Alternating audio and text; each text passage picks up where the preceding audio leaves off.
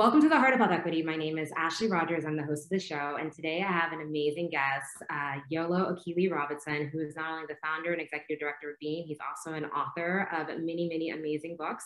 Welcome, Yolo. Well, first of all, thank you for having me here, Ashley. I'm excited to have a conversation with you, and I've always appreciated your support of not just health equity broadly, but also specifically all your amazing support for Beam as well. So excited to be here. I'm Yolo Akili Robinson, and as Ashley shared, I'm the executive director and founder of Beam, the Black Emotional Mental Health Collective. Beam is a national training, movement building, and grant making organization dedicated to the healing, wellness, and liberation of Black folks. And so I'm excited to talk to you more. Okay, Yolo, I have to say that you are probably the most humblest person that I know. I'm just gonna start off because this is the freshest news that I just got wind of. Just yesterday, I believe, Megan Thee Stallion came out with her website called badbitcheshavebaddays2.com that is basically talking about mental health, especially folks in mental health. And Beam was listed as one of those organizations. Can we talk about that? That's such a big deal. I'm just really proud and let's talk. How are you feeling? Yeah, I mean, I'm super excited. Of course, I'm a big fan of Megan Thee Stallion. I know the song that she's referencing that website is built around is a song she has on her album called Anxiety. And I remember when I first heard it, it's really her sharing about, as she said, bad bitches have bad days too. She can still be an amazing, powerful performer, powerful woman, artist, and still have difficult days, and talked about struggling with anxiety, struggling with the loss of her mother, struggling with trust and thinking about therapy and being scared and concerned about therapy, right? So the website is all built around that song, but it's connected to other resources like Beam, which was really amazing to me because I listen to a lot of Megan Thee Stallion. I find a lot of her work really motivating. Hip hop kind of gets me going when I need to kind of be in my hustle and grind mode. And so I really love Megan as one of my favorite artists. And so that just meant a lot to me to see her do that. But yeah, I love that what she's doing with her platform is lifting that up, getting people connected to resources and organizations they might not know about. So it was super dope, super exciting, unexpected, but really nice. Look, Yolo, I've known you for years. When you become even bigger than you are, don't forget the little people. Yolo, you remember me? Ashley. Oh, Ashley's don't even try it. Actually, I always appreciate how you found us when we were much smaller and really kind of you just was a champion for our work, and you've been a champion for us ever since. And so I appreciate all the work that you do for us, not only for us, but I know for so many other organizations that I'm sure can say the exact same, can say Ashley brought us in and we're grateful. And so I just want to say that to you too. Thank you for all your advocacy, your education, your talking to the big dogs and bringing them down to the community grounds, folks. It's really appreciated, and it's helping us. It's helping us make this possible. So thank you. I mean, that means a lot. Thank you. I try to, when you're in spaces, you have to be able to, share the wealth with everyone, especially when these big companies have all these coins and they don't realize that the ones who are actually on the ground are the ones who are doing all the work, and they should be getting paid their worth. And I hopefully I can help that with you and so many other organizations as we move forward. So thank you for that. We ask all of our guests this. What does health equity mean to you? When I think about getting to health equity, I just think about structural transformation and also sometimes abolishing certain systems or certain framings of thinking, right? I'm thinking about also moving towards a culture that understands that depression and anxiety, there's a stigmatizing language of trauma responses, but they are in many ways, a lot of therapists say adaptive responses are, some people might even say they are the outcome of what happens to our systems when they are under duress, right? So if I'm experiencing depression or grief after a loss, that is that makes sense that my spirit and my body is having that experience, right? If I'm experiencing heightened anxiety in a community where the threat of violence is ever present, that anxiety is adaptive. It's my nervous system trying to make sure I'm safe and protect me, right? And so when we start thinking about some of those things in that way, we start to think about how we heal them differently, as opposed to being shame. Oh, you have anxiety. Well, I have anxiety because maybe I grew up in an environment where having that anxiety kept me safe. Being hypervigilant kept me safe. And so as opposed to shaming it, going to a place how did I learn this? Okay, this was a coping strategy, a survival strategy. Now it's in my body, it's in my system. How do I now regulate it differently? How do I relate to it differently? What does that look like? So I think we have a lot of reframing to do away from the shame pathology-based model to a model of care, to a model of humanity. Why did you start Beam? And what was the premise? Because I know it's after an amazing person that inspired you, but why did you start Beam? You know, I always knew that I wanted to make an organization. I just didn't know what it was going to be for so long. I always kind of had that inkling. And my previous work, you know, in HIV and other forms of wellness and mental health, domestic violence, had really equipped me with a lot of insight in terms of how people were talking about mental health or not talking about mental health or not talking about wellness. From seeing things, so many things from that vantage point, I recognized that there was not, in my opinion, an institution that was holding space for us to really get skills from a healing framework, from particularly from a healing justice framework. And so it was just kind of like me thinking like, what is missing here? What is the gap? What is the disconnect? And the disconnect that I started to see was when it came to support for our communities, a lot of the focus was on, you know, as mental health was emerging as the topic of the day, if that makes sense. A lot of the focus was on therapists. But the reality is, we have a therapist shortage in this country, right? Like, you know, and I know there's some people who contend with that. They're like, oh, we don't have a therapist shortage, but I would actually argue that we do have a lack of culturally competent therapists in this country.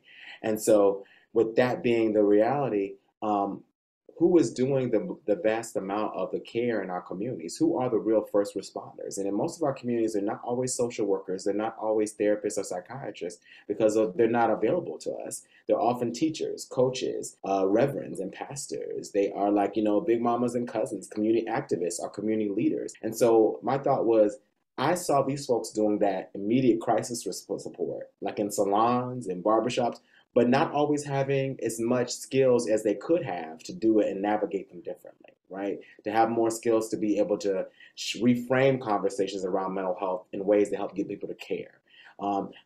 Giving them tools to really understand the landscape of how what's happening in their community, what's available in their community, and also how to get them to the care they need, right? So we decided like, how do we focus? Let's focus on the barbers, the teachers, the coaches, the parents. Let's give them skills. Let's train them, and training them with understanding of their boundaries. We're not training them to be therapists. We're training them to be community members who have the skills to listen, validate, support, get people into care, discern when someone is in a broader psychological distress that needs different kinds of intervention.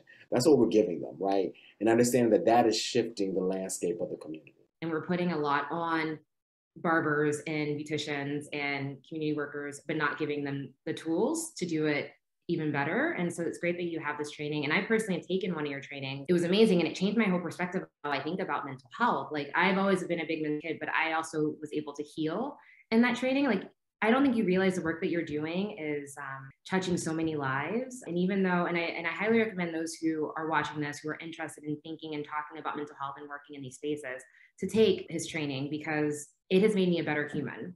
It has made me a better public health practitioner. It's made me a better friend. It's made me a better like community activist in a way, right? Because I understand mental health in a different, like your training show a different level of how you should look at mental health and all the people that it touches and how it affects us personally and how it affects their big mom and how it affects their moms and all these things and like what it does for the community overall, that we're not talking about it in such a culturally competent way. For a long time, we've have either not felt safe to talk about these things, not have resources or the access, and you're bridging that gap. So thank you. I mean, Sabine and your crew, because y'all are all doing this amazing work for free at that, right? Like you're not charging folks who are signing up online, which is amazing. And like, can we talk about your grant making? Because you're like not only giving these things for free, giving these trainings for free and these resources, but you're also providing grants to other organizations. Like, can we talk about the organizations that you're funding across the country?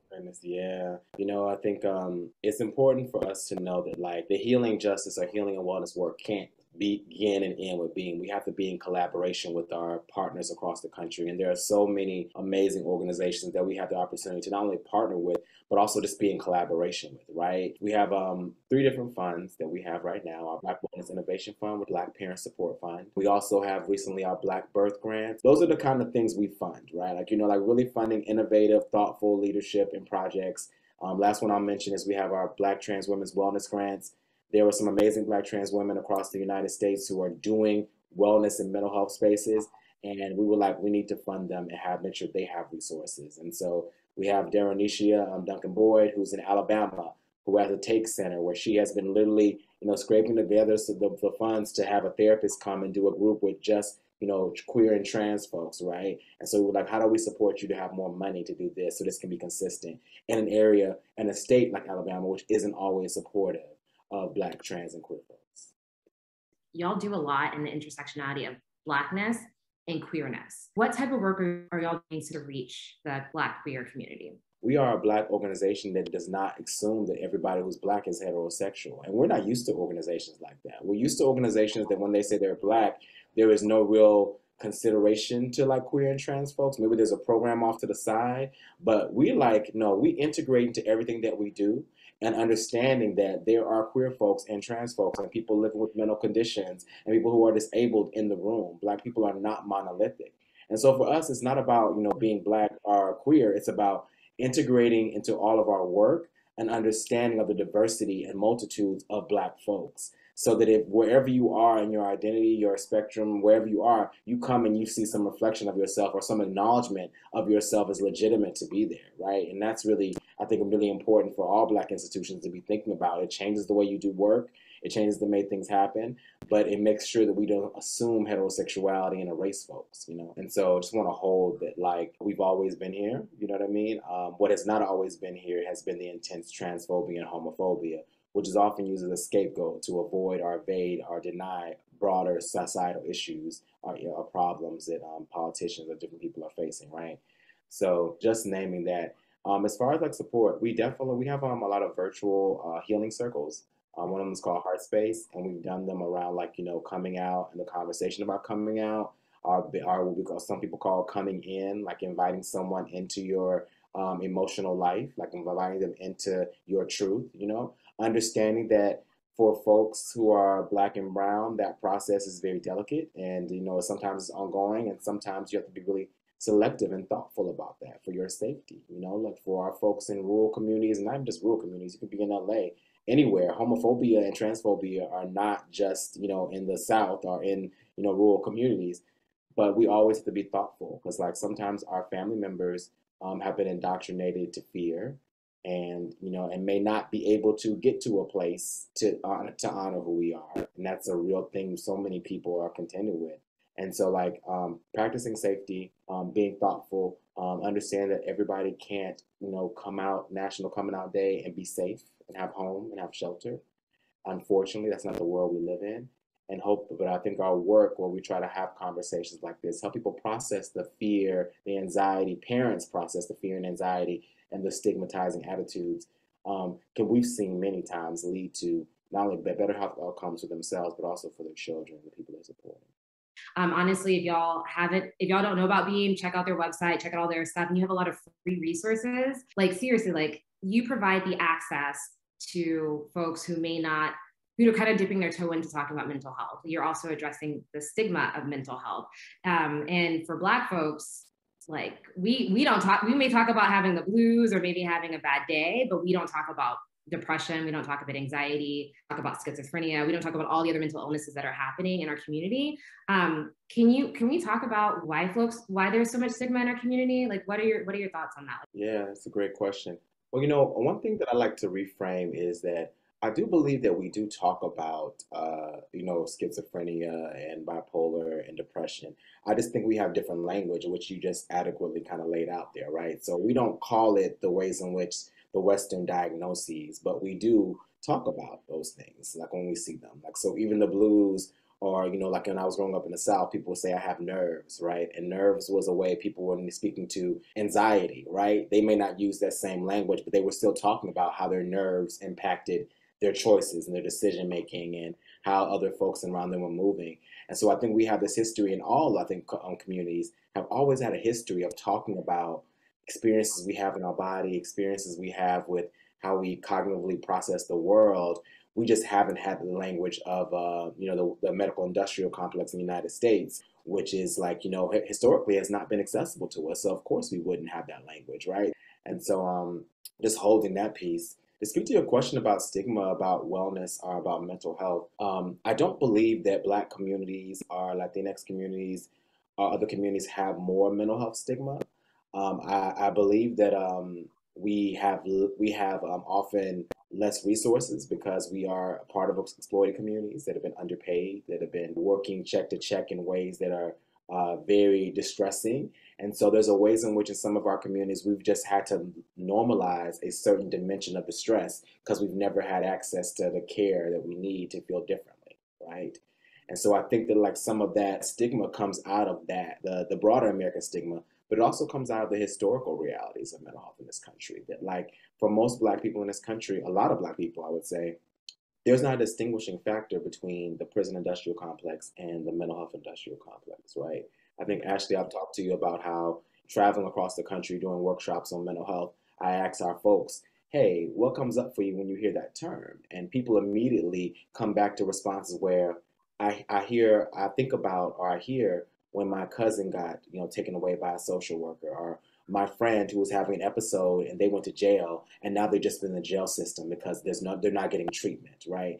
So that stigma is rooted in the real experiences of Black and brown folks every day, with this intersection with the police and in the prison industrial complex and the mental health industrial complex are connected like this. Right. I mean, that's real. As you're talking about folks who may have been having an episode and they are immediately sent to prison because they don't have a social worker, or they're just not thinking about the mental well-being of the person. And so we're afraid to even ask for help. Like, I think that's a big issue too, right? Because we've seen a cousin who got put away, or someone who got put on meds and they're no longer their full self, or didn't get on meds and like now they're homeless, like whatever it is, like there's all these other factors. I also wanted to, so like you are a person that is also very zen, but don't try you. Like, I also know that you're like, I'm not the one, like I am not the one. And I want to know, how do you have those uncomfortable conversations about racism and inequality? Like, what's your approach? Well, I want to, if I can I go to this question, this thing about Zen? Can I talk about that for a minute? I Yeah. really want to talk about that. And then I really want to address this question too, as well, the racism question. One of my good friends, Channy Nicholas, told me a long time ago, like right before the pandemic, she said, as your life gets bigger, so do your care practices have to become bigger. Hmm. And for me, that was a really big revelatory statement for me because it made me, because Beam was getting big, but my care practices weren't as strong. And so when people kind of say, oh, you're able to show up this way, I don't wake up like this. This is the result of really intentional and thoughtful about how do I build my life in a way that centers my wellness. So I always tell people there are a couple of things that we can do that aren't, that are more accessible for many of us, right? Starting a ritual in your morning. Like I set my morning with an intention, with a sound bowl. Sometimes I'll pull a tarot card. I'll make sure I meditate and say a prayer for what I want to focus and call into my day. Take some deep breaths, not just rushing to the phone, not just rushing out into the world, right? Doing that. Making sure that I'm regulating myself with also my food intake, right? Food, like one of the things that anybody who's ever worked with folks who are navigating mental conditions will tell you that like one of the things they say is regulating your meals and when you eat helps your emotional body, right? So are you eating lunch consistently at a certain time, breakfast, dinner? If you're not drinking water, right? Also how I close my evening, how I really try to be thoughtful about what am I grateful for? Not grateful to erase what I need to work on, but because I know how my mind works, that it can be very easy for me to just focus on the negative. So I have to have a practice where I know every day above my bed, it's like, what are you grateful for today? I'm like, oh, that's right. I got to be grateful for something. I hadn't even thought about that because I'm focused on the negative, right? So building a life that has rituals and a process for you, whatever that looks like, whether it's coloring books, whether it's prayer, whether it's you read your Bible or your Quran, whatever you're doing, developing that to keep you regulated is critical. And the bigger your life is, the more practices you will need. I have a therapist, I have a coach, an executive coach, right? I have my friends who are my peer circle to talk about things. You can't close, if you close in on yourself as your life gets bigger, it gets harder and heavier. And so it's really important to make sure your care practices are thoughtful and intentional. Nothing is too small. Build them for you, you know? I will say that. Um, the racism question, or the sexism or the transphobia question, I've been around and grateful for the teachers that have taught me since I've been around to see very clearly that like we all have been deeply impacted by these systems of oppression and these ideas. We all have them showing up in our behaviors, ideas, and choices in ways that sometimes we don't want to be honest about. And of course, this doesn't equalize it because, of course, if you're a white person expressing racism, it has a different impact than a Black person who may express those same ideals. It's not to equalize it, but it is to acknowledge that we all are struggling with these things. And I think that a part of what helps me, even when it is uncomfortable, to navigate having conversations with people about the ways in which they've shown up is I remember being that person who also didn't know, and sometimes people don't know. And so when I see other folks doing similar things, now I'm not, I might be frustrated, but I also am like, I know you because I made peace with the fact that I am still a student, but I've also been in that stage of my student life. So it gives me some compassion, for particularly when it's not ill intended, when it's unconscious, when it's like the behaviors and strategies. You're just like, do you know how that's showing up? Have you ever thought about that? You know what I mean? And understanding that the systems we live in do everything as much as they can to keep us imperceptive to those things. Facts. Facts. So basically, you're saying you meet the people where they are and you show empathy and sympathy, but empathy, which I think is key, especially as we're all growing and learning, because we should come to each other with compassion. That's how we grow. And I think we can't, and I think this is a piece too. Compassion doesn't mean that it's for me to take on right now. Somebody might have a question. I'm like, I get your question about this. I don't have the capacity or interest to do that. I don't consent to having that conversation. And that's okay because there are resources on the internet. There are other people to find to have those conversations. I think it's important to name that, like, yeah, we want to have compassion. And sometimes we might feel like we want to disclose and share. And sometimes when we don't have it, when we don't have the interest, it's okay for us to say, like, I'm not ready to discuss this. You need to find someone else to discuss this with, or I don't have the space for this. That is okay. You mentioned one way you have your boundaries where you're saying, you know what, I don't have the space to talk about this. How else do you practice boundaries? I think that's important as you're talking about self-care and your mental health, because you can't say yes to everything. Can't say yes to everything. A part of my boundary practice is paying attention to what it feels like in my body when people ask certain things from me and trying to discern the difference for me, at least. I'm trying to always discern the difference between my anxiety and my intuition, right? And you're like, so being attention to my body, like if my body gets really tight with the request someone makes of me, I'm always like, what is that about? Like, is that because that is not really good for me or it doesn't feel flowy? Versus when some things happen and you feel excited and your body opens up, you're like, oh my God, I can't wait to do this. Like, okay, wait, that's giving me a message. Both of those are messages, right? Or if I'm feeling flat, if I'm feeling disengaged, that's a message too. So I practice boundaries with myself by listening to what my body is saying and communicating that. You know what I mean? Like honoring that. Like, because we have to start boundaries with ourselves too. If we're not practice honoring our boundaries, it don't, how we, it's gonna reverberate and impact in other ways.